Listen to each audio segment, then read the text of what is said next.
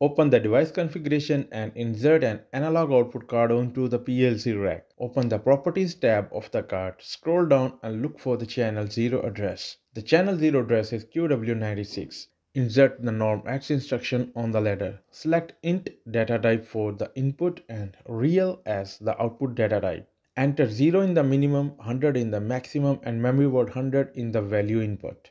Normalmax function will take the values of the memory word 100 between 0 to 100 and normalize these values between 0.0 to 1.0 and save result in the out MD40.